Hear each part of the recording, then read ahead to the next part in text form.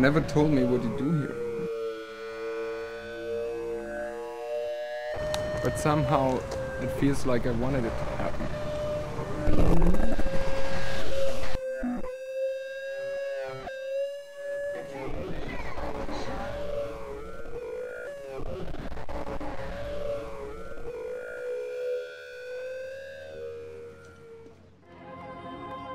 The Great Wall of China.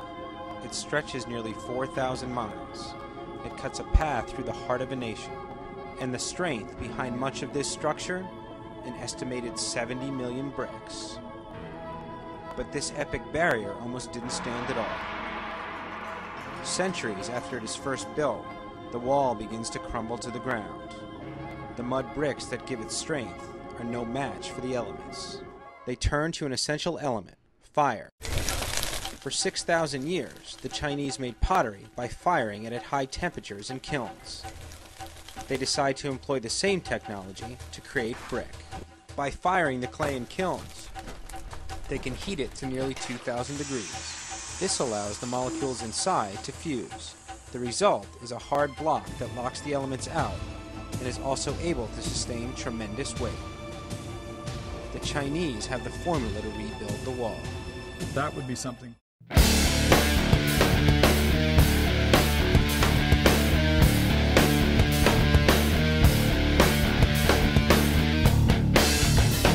Someday, when I'm awfully low, when the world is cold, I will feel a glow just thinking of you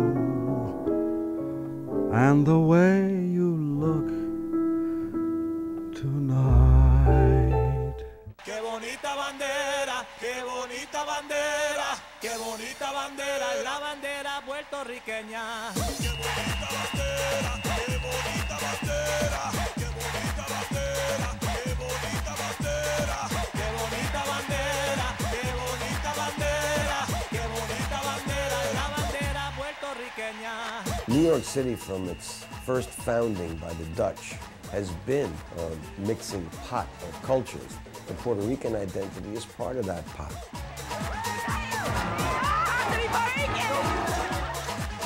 Very nice. Thank you. Different things on district. Yeah, that's nice. What we're doing is we're providing a dress rehearsal for 8 filmmakers, and it's about giving filmmakers the opportunity to work on the creative issues in the material that they're concerned about. What are those pivotal scenes, those scenes that must work for the movie to work? And those are the scenes that get explored during the June Filmmakers Lab. We're good with the room chair on the back. That's all right. That was beautiful. Thing out, and then we're gonna come around and do you here. Okay. Let's do the moment till she crosses, and let's come around. Cash lunch, everyone.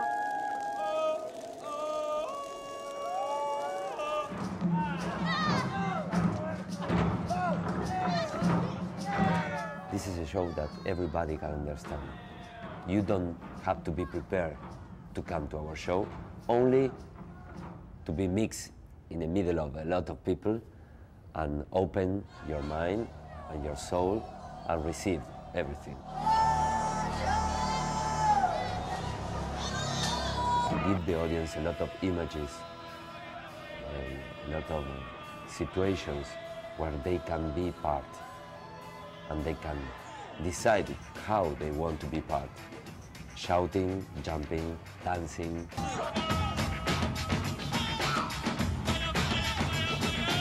At the University of Oregon, Cree comes under the wing of the track coach Bill Bowerman, played with winking intelligence by Donald Sutherland. Gradually, he breaks Cree like a stubborn horse. The races themselves are sequences of rare physical and intellectual beauty, observed from both the crowd's and the runners' points of view. Unfortunately, there's one dramatic stumbling block that town can't overcome. Prefontaine's death in 1975, the result of a car crash that occurred when he was driving back from a party, is certainly a tragedy, but a naggingly arbitrary one.